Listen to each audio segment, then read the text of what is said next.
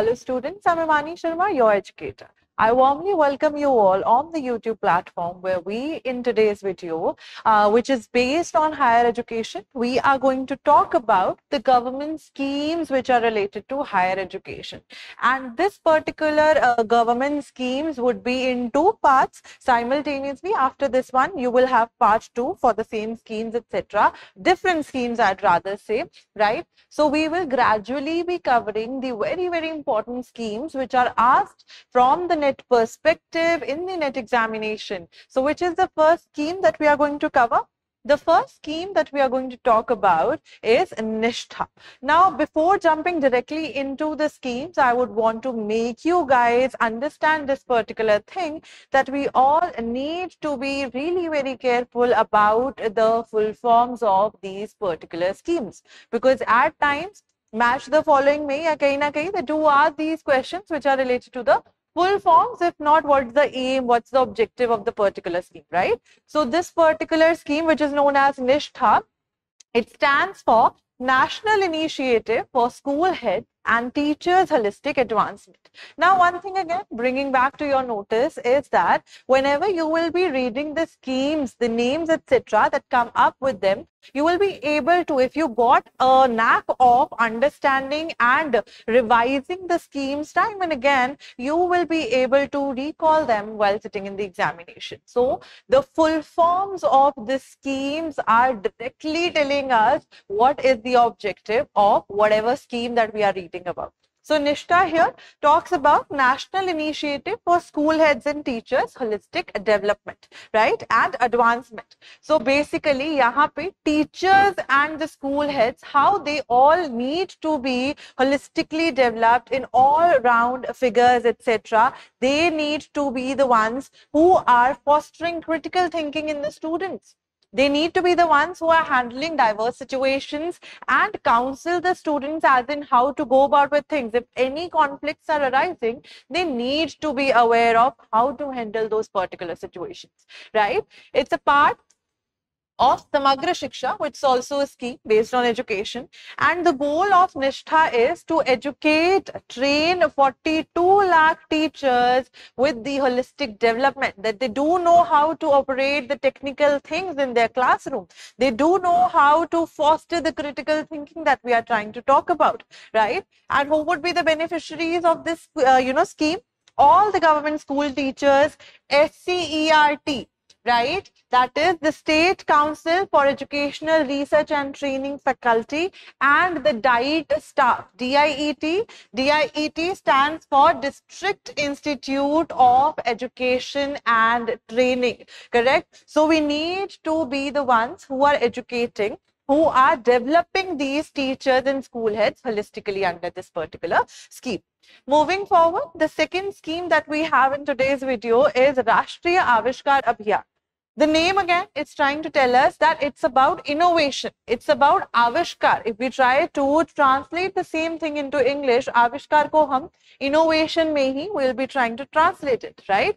So it's supported by IITs, IIMs and IISERs, and the beneficiaries of this particular scheme are the students who are aged between 6 to 18 years, right? Who fall under the classes of 1 to 12 in government schools, Kendriya Vidyalaya, and special schools, Navodaya Vidyalayas, etc. Correct? The goal is to promote non-classroom science, math and tech learning, because most of the time the Avishkar and innovation has been seen in the research field that comes from maths and science ke areas majorly, right? So how to make the students come out of the classroom teaching and teaching them in a non-classroom setting, so that at times interaction could be interesting and all. Encouragement schools as innovation hubs, so that they can foster the innovative things in the pupils' mind, innovative programs and student exchanges as well.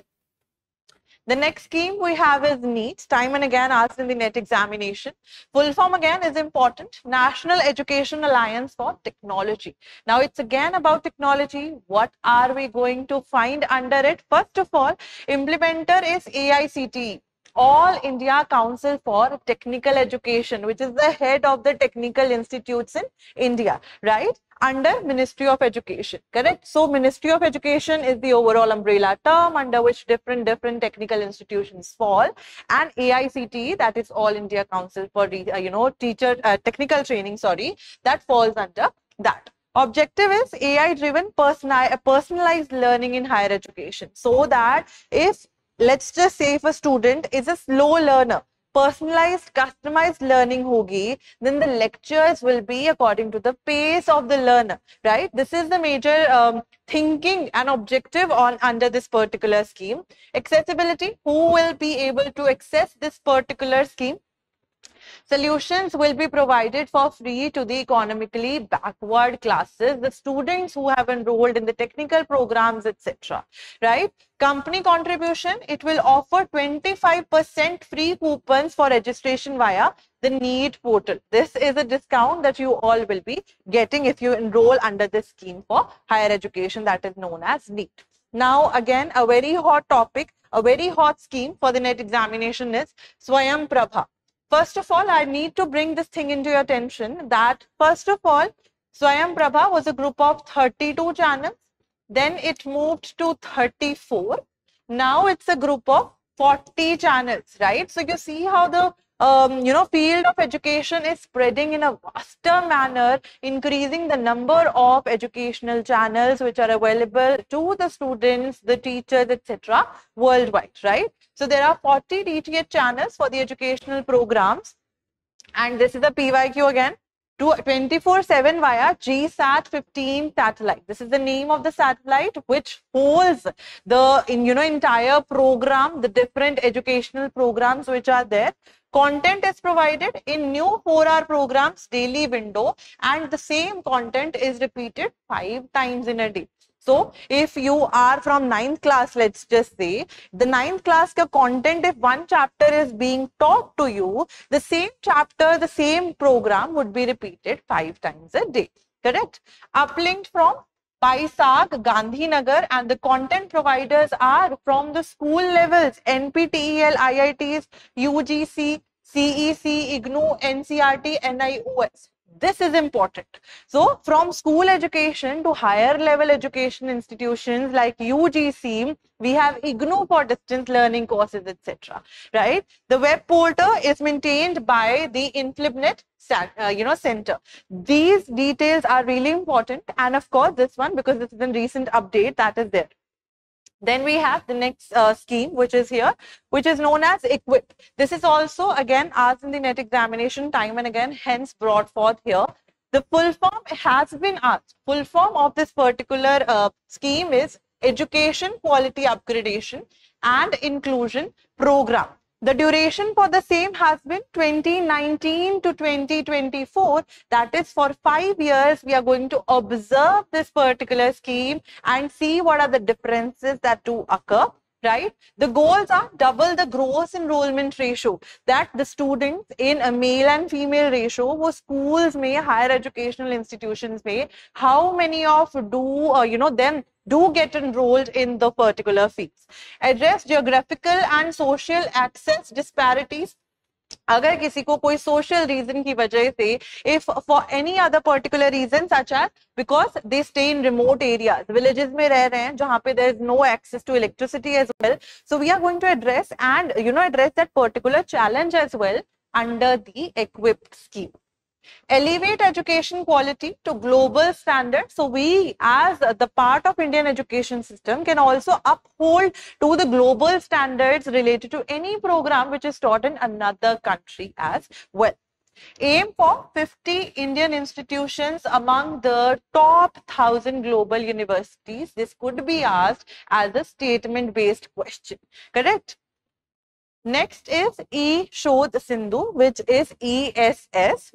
The initiative is merging of UGC Infonet portal, right, Enlist and Indest AICTE consortia. So this is the emergence of merging 3 different, we can say consortium together, right? The objective of E-Shodh Sindhu, the name itself is trying to tell us it has the word E. It means electronic. So here, whatever sources, etc., whatever journals, resources for research, etc., will be available, such as factual databases, वो सब available होंगे हमें under this particular portal.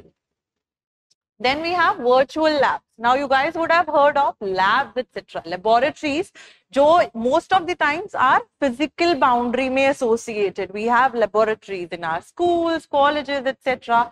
under different programs. But what is this virtual labs thing?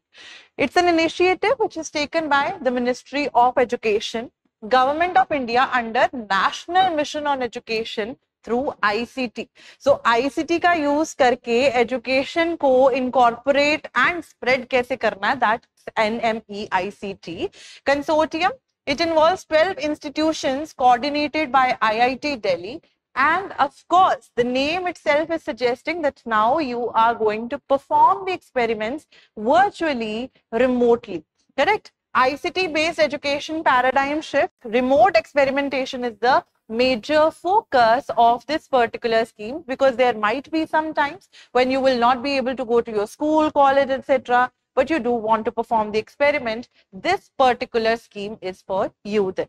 Virtual labs content, 100+ web-enabled experiments for remote operation and viewing as well. If you want to replicate, because in research as well, we replicate the, we can replicate different experiments, different research as well. So we can view those particular programs, experimentation here as well on the portal, right? With this, I will end this particular video. I will for sure meet you with the part 2 of the same video, where we are going to talk about the government schemes related to higher education. Till then, you guys keep on studying. Thank you so much and have a good day. Bye-bye.